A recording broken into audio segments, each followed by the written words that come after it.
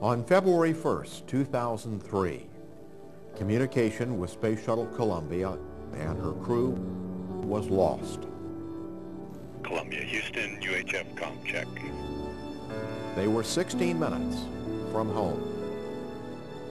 Columbia, Houston, UHF comm check. Columbia, Houston, UHF comm check. Columbia was hardly a thing of beauty, except to those of us who loved and cared for her. She was often bad-mouthed for being a little heavy in the rear end, but many of us can relate to that. Many said she was old and past her prime. Still, she had only lived barely a quarter of her design life. Columbia had a great many missions ahead of her. She, along with the crew, had her life snuffed out in her prime. Just as her crew has, Columbia has left us quite a legacy. Hail Columbia.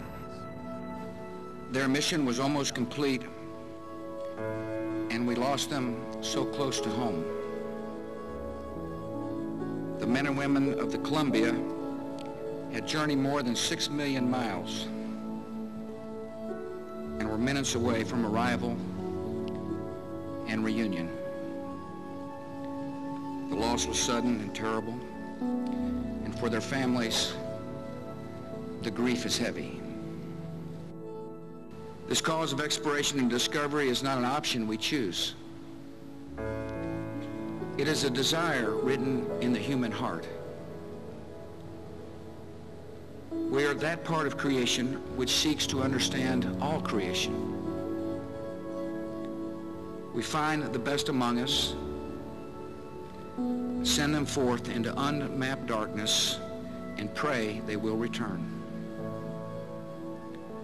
They go in peace for all mankind, and all mankind is in their debt.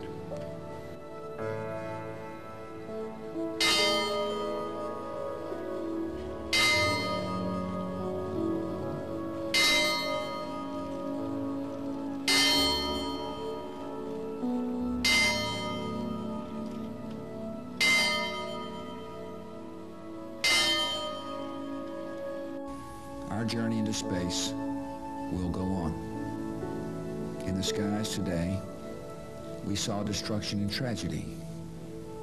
Yet farther than we can see, there's comfort and hope. Rick was a terrific human being and a great leader. He was my pilot on his first flight. I grew to really appreciate all of his talents, his gifts. His favorite saying, and I can hear him saying it right now, was, "You know, I feel more now like I did than when I first got here."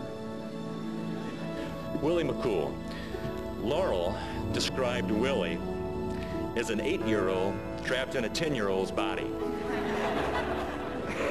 Now, partly this referred to the fact that Willie had the genes from somewhere that made him look like a 10-year-old, his young appearance, but mainly it was a comment on Willie's almost boyish attitude. Captain Dave Brown, United States Navy. Not only a medical doctor, but a naval aviator and an astronaut on top of that. He lived to explore, to do research, to find new cures, and he was fulfilled working in the laboratory aboard Columbia. Kalpna, or Casey to her friends, she had a terrific sense of humor and loved flying small airplanes with her husband and loved flying in space. Flying was her passion. She would often remind her crew as their training flow would be delayed and become extended. She would say, "Man, you are training to fly in space. What more could you want?" Laurel Clark. Laurel was meticulous and detail-oriented, but she balanced this intensity with an absolute unwillingness to start any meeting without giving you a hug or asking about your family or telling you with pride about hers. Mike, he was a perfect choice for the payload commander. Organized, thorough, someone you could absolutely count on, a gifted leader. We all loved to see him laugh. And when he laughed, we laughed with him even harder. Ilan Ramon turned to me with a question. How does one mark the Sabbath in space? With every 90 minutes, another sunset. Every 10.5 hours is a Sabbath. Every 20 days, Rosh Hashanah. Jerusalem, we have a problem.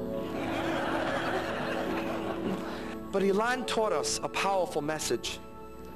No matter how fast we're going, no matter how important our work, we need to pause and think about why we're here on earth.